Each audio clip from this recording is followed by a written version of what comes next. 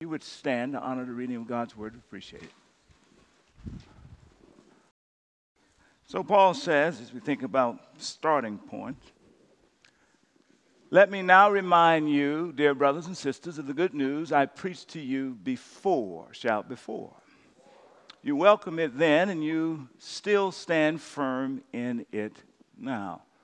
It is the good news that saves you if you continue to believe the message I told you, unless, of course, you believe something that was never true in the first place.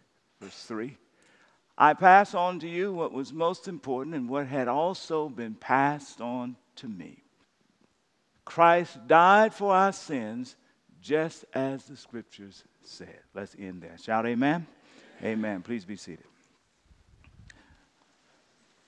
God, we thank you for all the ways that you made a way. One of the ways is dying for our sins. Pour your spirit out and work just do supernatural work in our thinking and our listening and our hearing today. Let us leave here with a brand new motivation to be in relationship with you. In Jesus' name we pray. Amen. All right. So if you put that passage back up on the screen, the first couple of verses there again, and just want to take you through them again one more time. Let me now remind you, dear brothers and sisters, of the good news I preached to you before. You welcomed it then, and you still stand firm in it. Next. It is this good news that saves you if you continue to believe the message I told you, unless, everybody shout unless, of course, you believe something that was never true in the first place. On last week, I told you as we started off this series that we've entitled this starting point because for everything, there is a starting point. For everything, there is a beginning. You had a starting point. Tell the person next to you, you had a starting point. Tell them. You had a beginning. And so it is the case with your faith. Your faith had a starting point, had a beginning. And as life would have it, for many of us, that starting point was in our childhood. Sunday school classes, First Communion classes, perhaps around the table as our parents taught us to say blessings over our food or prayers before we went to sleep at night. But for many of us, as we started to grow up, we did not continue to develop the insights of our faith even while our experiences of life kept growing and kept growing. And one day, we looked around and saw that there was a gap. Everybody shout gap.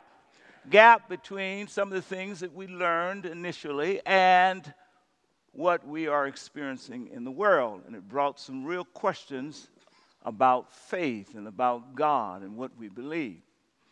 And as a result of that, many of us we took different paths. For some people, they just became skeptics, which essentially means that they concluded that the Bible and the teachings of Scripture and the church and faith was just not relevant. And so they don't really take it seriously. Skeptics. For others, some people actually walked away from the church, walked away from Scripture, but some of you are here now really kind of seekers. You're not really sure if it's relevant or not, but you hope it is. And you're here listening and paying attention, hoping to hear something about Jesus, something about Scripture that can literally change the trajectory of your life. You're a seeker. Others of us are believers, but some of us are believers outside of community. We're not a part of any regular church because we've concluded somewhere along our journey we got hurt, somebody said something in a church, something painful took place. We concluded we can't trust organized religion, as some people say. We can't trust a corporate community. We can't necessarily trust the church. So I believe I follow Jesus, but I'm not a part of a community. You kind of miss the point that Jesus invites us to both believe and belong.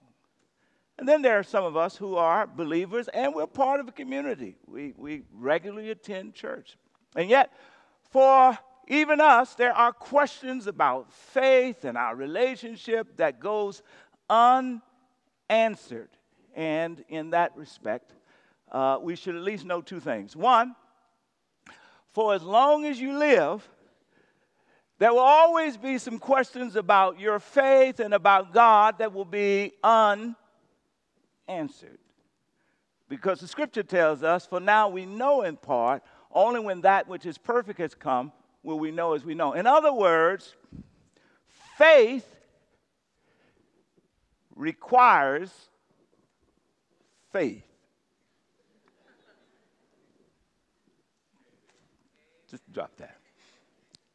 Having said that, each of us should continue to take steps of learning. Each of us can keep taking steps of growing. We can continue to learn more about God and more about how God wants to work with us and relate to us. And so I've suggested in this series that for those of us who already know a whole lot about the faith, we want to hit the hard reset button.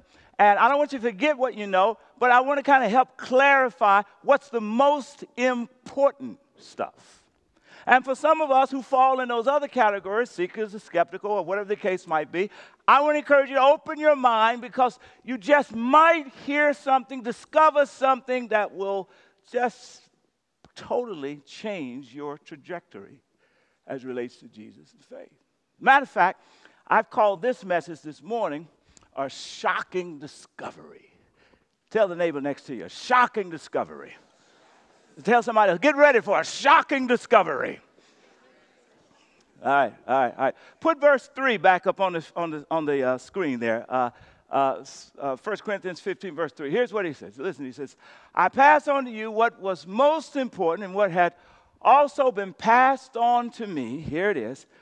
Christ died for our sins, just as the scriptures said. You could better translate this.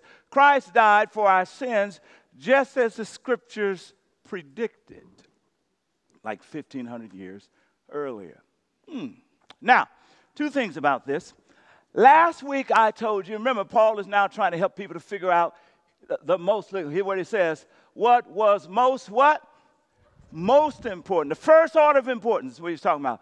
And so last week I told you, if we're going to start afresh, the first thing we've got to kind of figure out what we're going to do is we've got to figure out who is Jesus. Everybody shout, who's Jesus? We have to answer that question, particularly if we're going to be followers. Now, the reason why I think that's an important question that we want to answer, you've seen this before. I'm going to do it again. I'm going to draw. I haven't drawn in a while, and so I know you're excited about it. You just couldn't wait. You was wondering when that was going to show up again in a message. So here we are. We're going to draw here. All right. I bet you can't figure out what this is. What is that? That means I'm pretty good this morning. All right. All right. So you got to figure out who Jesus is, right? And if you are a follower of Jesus, the question that we have to grapple with is, how do I know that I'm actually growing in my faith? How do I know I'm growing? Ask the person next to you, how do you know? How do you know? How do you know? Is it just more head knowledge? Can I just learn as many scriptures as I can, and does that mean I'm growing? How might I measure whether I'm growing? I suggest that there's three things that we've got to pay attention to figure out whether I'm growing. If I've answered the question, if I've decided I'm going to follow Jesus, whether I'm growing in my relationship. The first thing I've got to look at, has to do with trust. Do I trust him?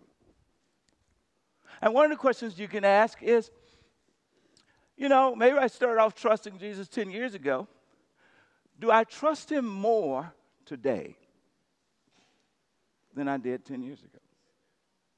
Do I trust him more today than I did 6 months ago? That's a question to determine, because you say, if I'm growing, you want to know what's growing. So, is your trust growing? Everybody shout trust. Secondly, is the notion of commitment. Is my commitment growing? So, on the one hand, I want to be able to trust Jesus both in life and in death, but I don't just want to trust him if I'm a follower. I actually want to start living like Jesus. I actually want to start imitating the life that Jesus lived. And so the question for me is, as I live like Jesus, I'm becoming more and more committed to Jesus' way of life. So I can measure my commitment. There are some things that I used to do that I no longer do because of my commitment to Jesus? Are there some things that I do that I used to didn't do because of my commitment to Jesus? For example, maybe today you do devotions, maybe 5-minute devotion every day. You used to didn't do that because of your commitment to Jesus. You do. Now, anybody who's ever been in love, you get this. Well, before you fall in love, you say, there's some things I will never do. And then after you fall in love, you find yourself doing those very things. So it is with Jesus. So is my commitment growing? And then thirdly, is my heart growing? Right? My heart. Everybody touch your heart. Say, heart. Is my heart growing? What I mean by that, is simply the question: is my heart? Is it getting bigger? That simply means more generous. And is it growing? Is it growing more sensitive? That simply means more caring, sensitive, more caring. That as I follow Jesus and as I begin to live like Jesus lived, and as I deepen my commitment, do I see a kind of Jesus heart taking over my heart? Do I give easier?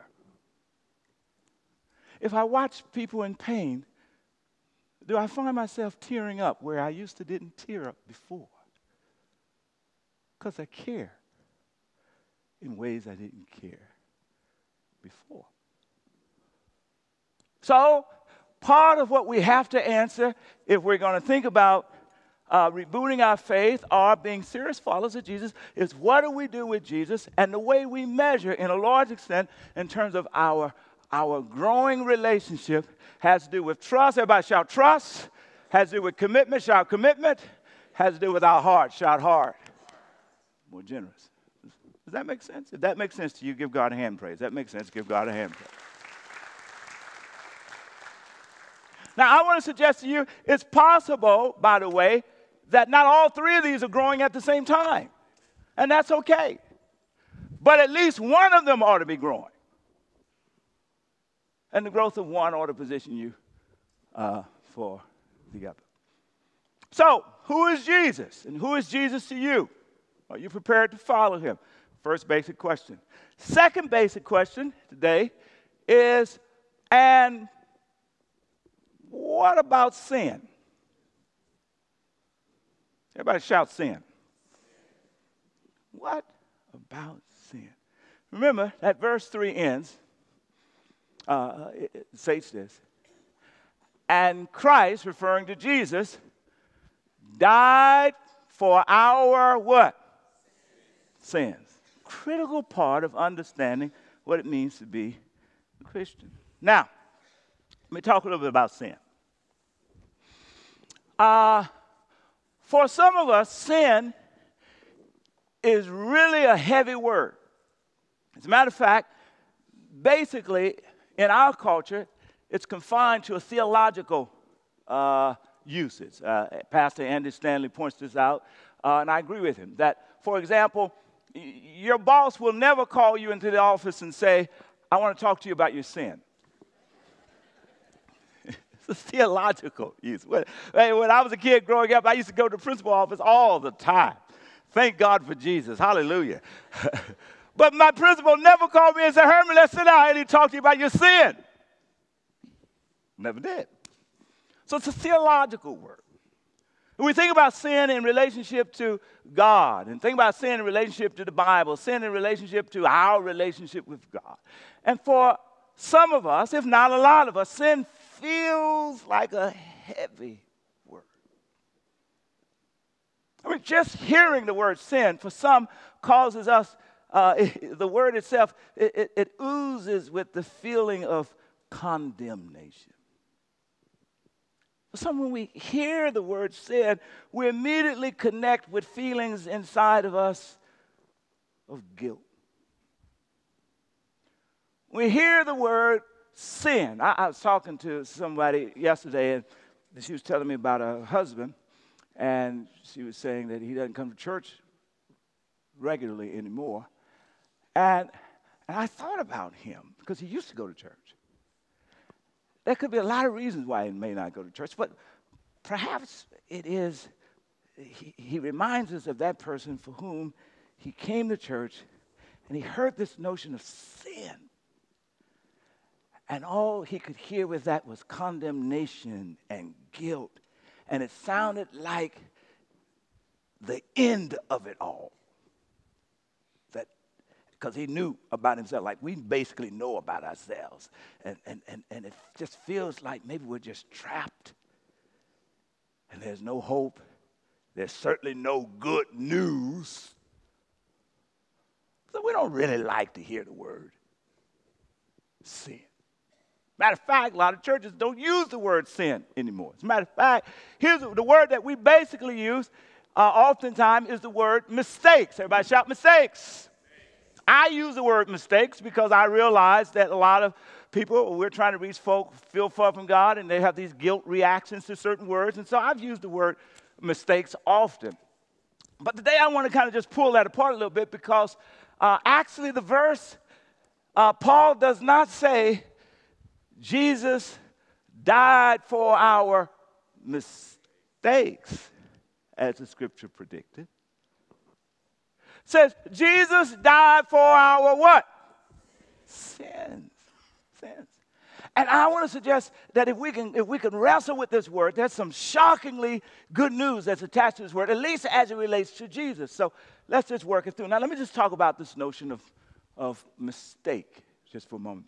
Yesterday I went to get a shave to my barber. And when I got to the barber, and I sit in the chair, I noticed the TV was on, which is always the case in the barbershop. And there was something unique about this show that I was watching, and it caught my attention. I asked the guy, I said, what is this show on? He says, oh, it's I think he called it The Cheaters, or Cheaters. Any of y'all know that show? You know the show? What is it called? Cheaters? Yeah, Cheaters. Yeah. But basically, the plot is the same. And he was saying to me, I love this show. I said, like, he was getting excited. He's shaving me. I didn't want to get too excited, but he was getting excited, but I love this show. And he kind of described what usually happened and it basically unfolded exactly the way he talked about it. This woman is in the car with the people, who's figured out where her husband is.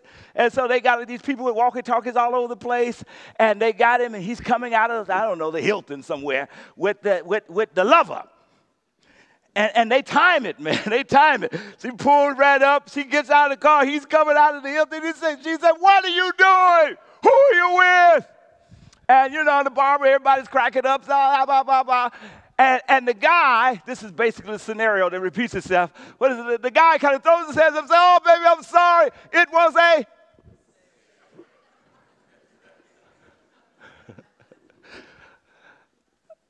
Now, let me just ask you.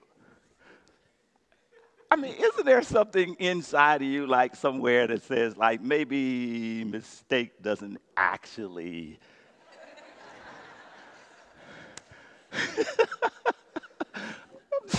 I'm just saying. Okay, let's talk. Here's my definition of mistake, all right? I think mistakes have basically two components. One is, it's an accident. It's an accident. Let me give you an example. If you're working a math problem, and it has 15 steps, and you work down, and you actually know the steps, and you're working down, and you forget step 14 because you're moving so quickly. That is a, if, as is the case with me often, you're driving down the expressway and you actually see the exit that you're supposed to take, but you're on your Bluetooth talking to somebody, and you get carried away in the conversation, and the next thing you know, you're 2 exits past where you're supposed to get off. Come on now. That was it's an accident, guys, right? Or, here's another characteristic for mistakes: insufficient knowledge.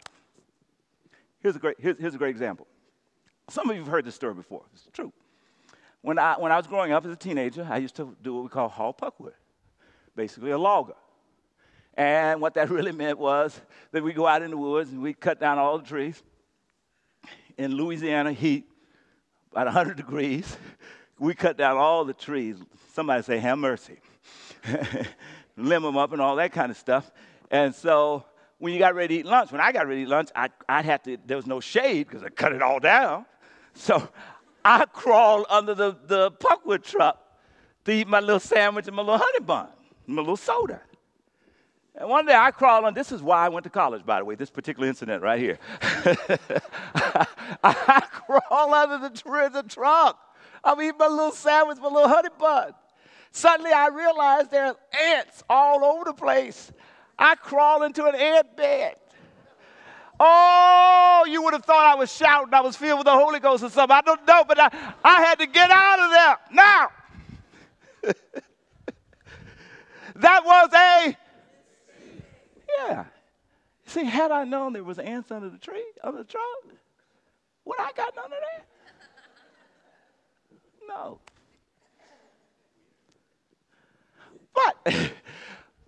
But it seems to me that if you're coming out of the Hilton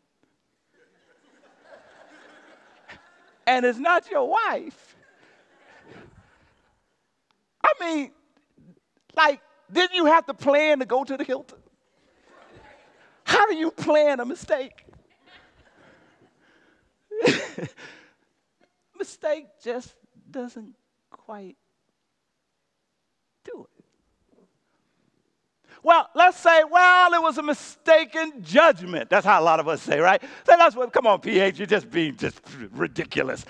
He had a mistaken judgment. Everybody shout judgment. All right, let me ask you a question. What do you call a person who makes the same mistake over and over and over and over and over?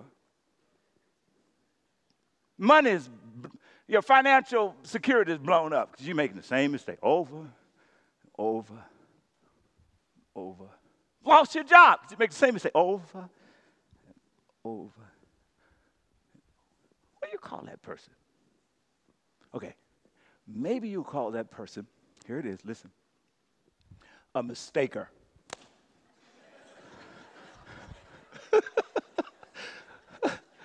Turn to the person next to you, say, you cute mistaker. I mean, I guess God is looking down on us now. He says, look at all those mistakers.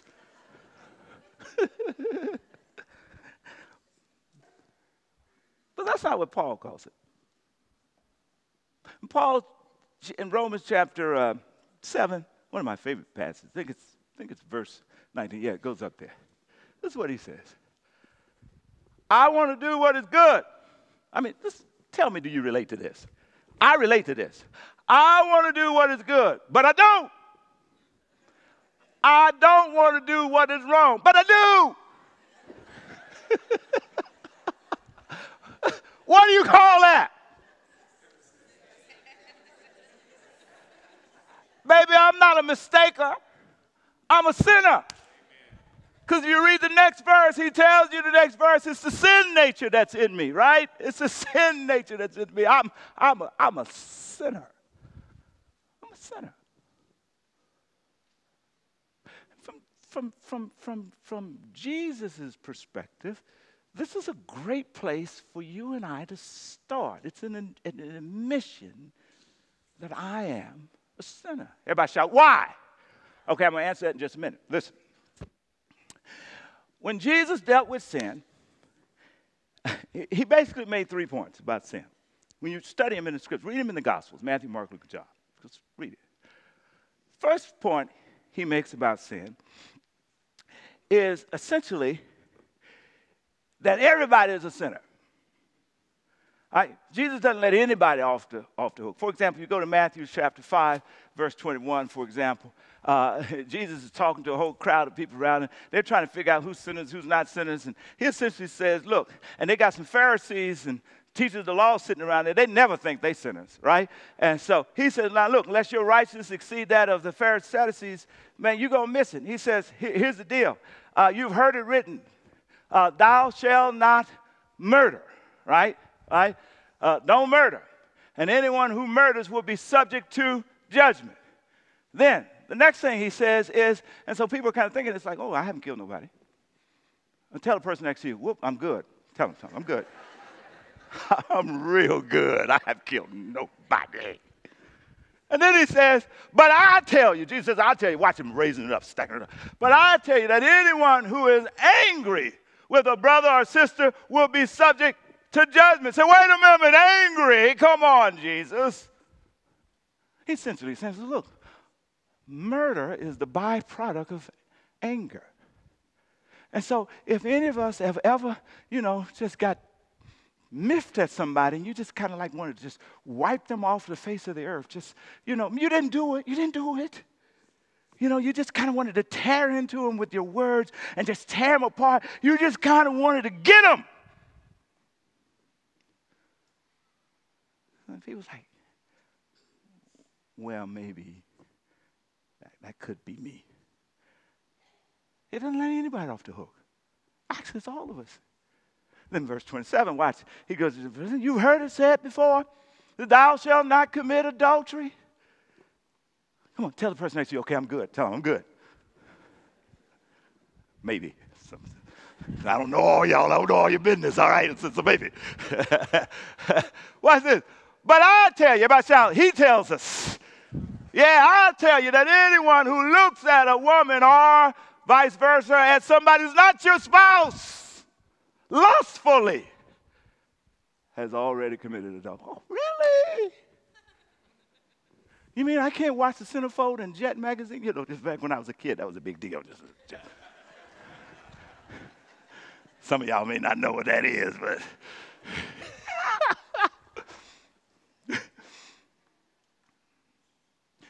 With Jesus, everybody's a sinner.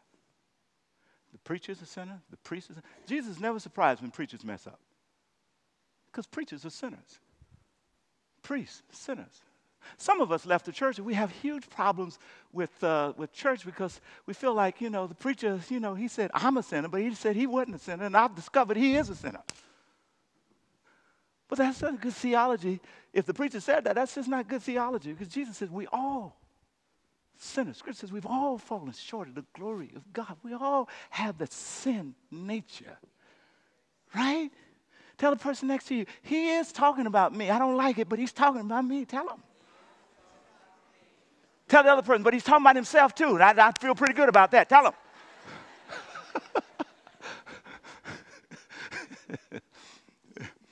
All right.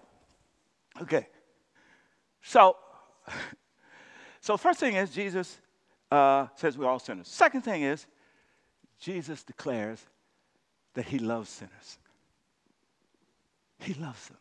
In Mark chapter 2, verse 16 and 17, Jesus was hanging out at Matthew's house, eating with all the tax collectors and sinners, and people were gathered around him, and the Pharisees, Sadducees was watching him. They were so upset with him, and they were like, man, what you doing? Why is he hanging out? It says, but when the teachers of religious law, who were Pharisees, saw him eating with tax collectors and other, what's this word? Sinners, they asked his disciples, why does he eat with such scum? Next verse, watch this, next verse. When Jesus heard this, he told them, healthy people don't need a doctor, sick people do. I have come to call not those who think they are righteous, but those who know they are what? Sinners. He loves sinners. He loves you. He loves me so much so that Paul reminds us he loves us so that Jesus died for our what? Sins. Now, what does that mean? Tell you what that means. I get to draw again. In Romans 1, it says, now therefore, there is no condemnation. It is. So now there is no condemnation, shout condemnation, for those who belong to Christ Jesus. Here's the deal. When Paul writes these words, Jesus died for our sins. As relates to us, what Paul is saying, that Jesus' death for our sins is not about condemnation. It is about reconciliation. Right? That most times when Jesus talks about sin, he's not condemning, but rather he's trying to get us positioned so that we can have reconciliation. It's about relationship. And so here's a quick way of understanding. What does he died for our sins? Here's the deal. I'm going to draw a picture of me.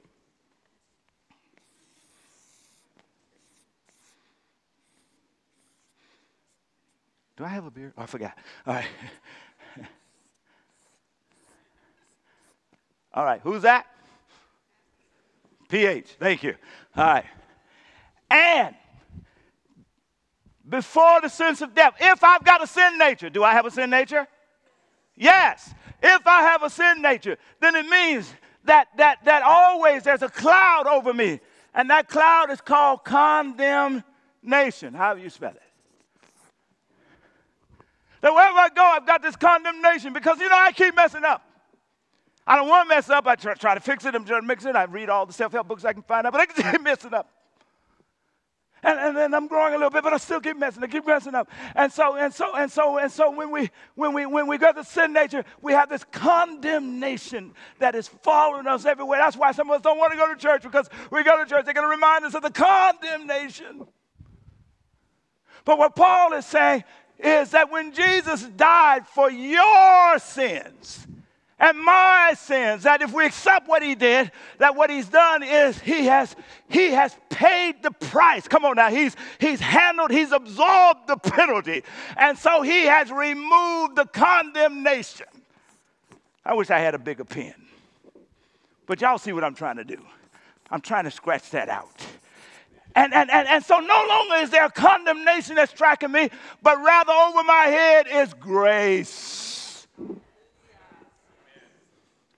And so I no longer have to be afraid to own the fact that I'm a sinner. If I own the fact that I'm a sinner, that is a beginning point. Come on now, for a reconciliation to happen in the relationship. I don't have to be afraid of punishment or death or fear. I'm not trying to become better because I'm afraid. I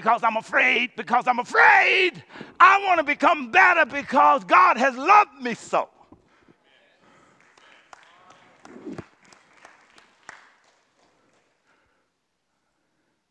The basic word for sin in the Hebrew is to miss the mark. What he's saying, that in the death of Jesus, he's removed this notion of condemnation. He's taken that. And so now I just want to become better because I don't want to miss the mark of God's best for my life. Can somebody say amen? All right. Now let me end it by illustrating with this story. Y'all tracking with me so far? All right.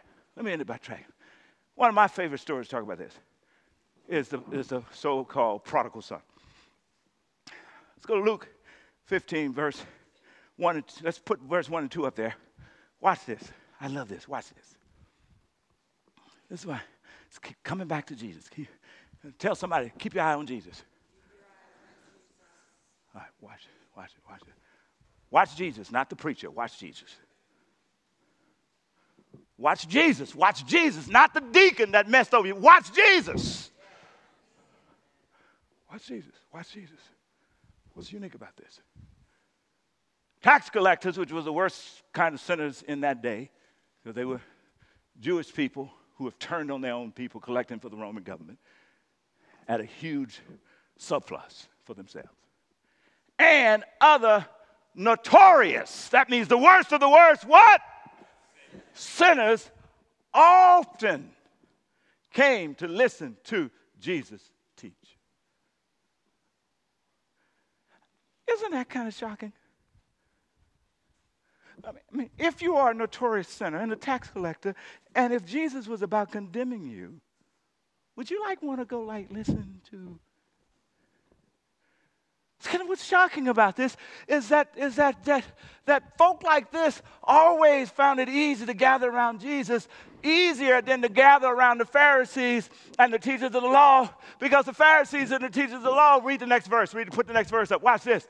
This made the Pharisees and the teachers of the religious law complain that he was associating with such sinful, shout sinful, people, even eating with them. Which is the worst. And so here's the deal. They were like, these folk, they wouldn't go listen to the Pharisees and the teachers, because the Pharisees and the teachers basically presenting themselves as above sin. We don't sin, really. And everybody who came to them was locked in sin. Y'all just sinners. You're just condemned. You're just going to go to hell. So the folk, the notorious sinners say, I don't need to go there. That ain't helping me at all. If I'm going to go to hell, that's all right. I get it. Let's eat, drink, be merry. At least there'll be somebody there when I get there that I know.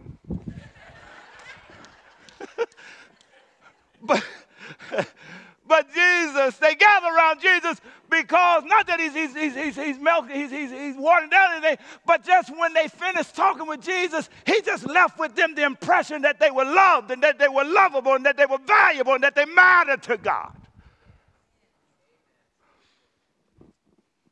All right? So go to verse. So there's a story. So next verse says he tells a story. He to respond to that, he starts to tell a story. He actually tells 3 stories. He creates these stories. These are parables. He creates them. And he creates these parables. He constructs them to make significant points. The first story, we don't have time to look at it, is about a guy who has 100 sheep, loses one. He goes look for it. He's trying to say something about the heart of God. Second parable is about a woman who loses a corn. She does everything to find that one corn. He's trying to say something about the heart of God. Third one, the story is where we pick up. He says there was a father who had 2 sons. About verse 11. He says, one of the boys came to the dad and said, look, Dad, the law says that I'm supposed to get my part of your estate when you die. But you're living too long. I can't wait anymore. Since you're not going to die, can you just go ahead and give me my part of my estate so I can get out of here? So the text says, the father divides his wealth between the 2 boys. The younger boy takes what's divided, turns it into cash, goes to a far distant land. And the text says that he spends it all on wild living.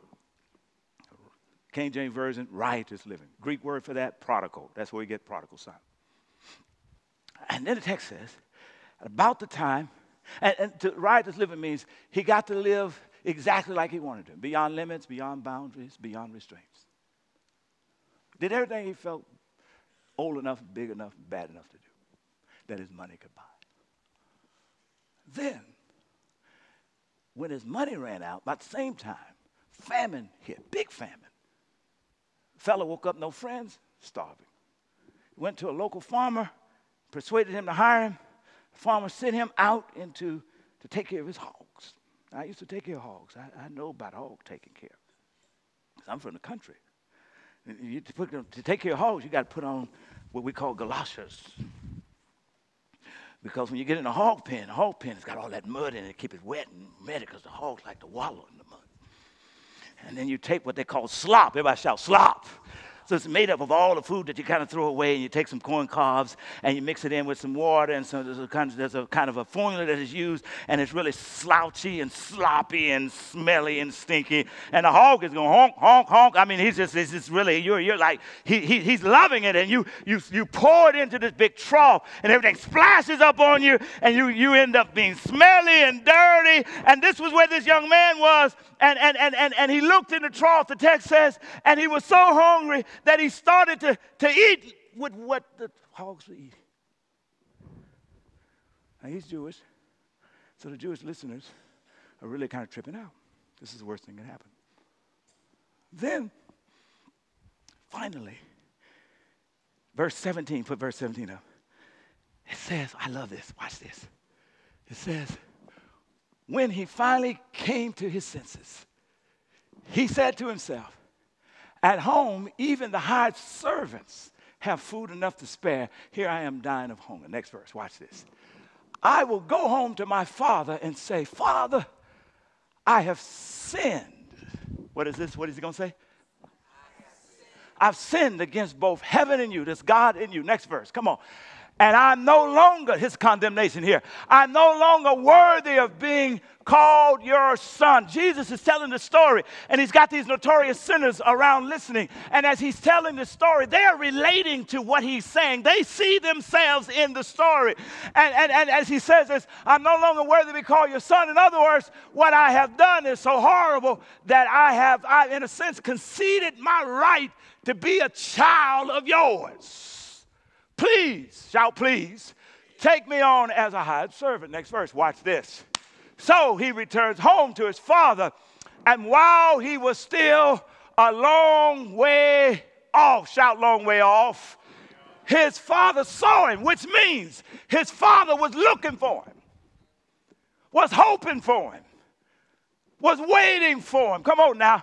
And the father saw him coming, filled with love and compassion. Suddenly these notorious sinners are realizing, wow, I'm the boy in the hog pen.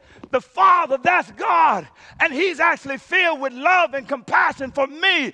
And watch the father. He ran to his son. All that mud and all that dirt and all that funk, all that stinkiness. He embraced him and kissed him. Come on now. Come on. And his son said to him, Father, I have what? Sin against both heaven and you, and no longer worthy to be called a son. And the father ignores what he says, because the fact that the boy said, I have sinned, that means we can talk now. Come on now. That means I'm owning my stuff. I'm not saying it's my mama's fault. I'm not saying it's my daddy's fault. I'm not saying it's my economic conditions.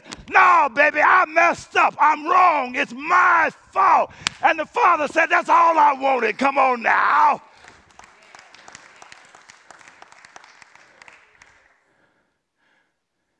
If you read the text, not one time does the boy loses the status. Jesus is telling the story, and he always refers to the boy as the father's son.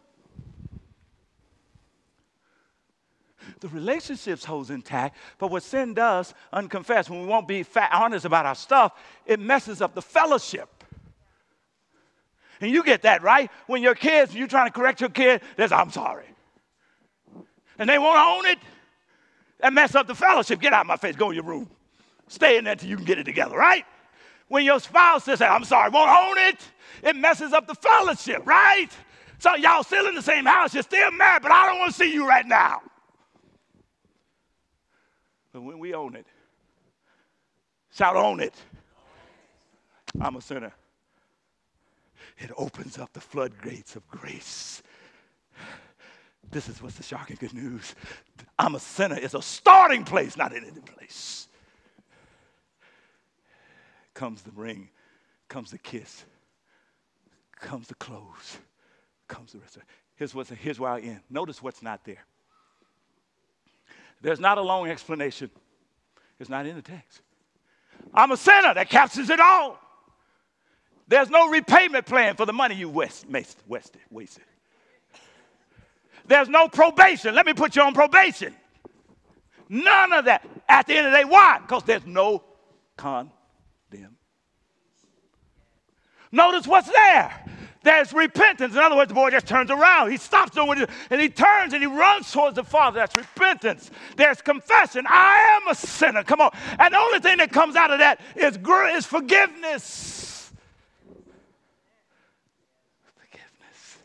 Shout forgiveness. Come on, say it loud. Forgiveness. And reconciliation. Thank God that Jesus died for my sins. Give God a hand praise.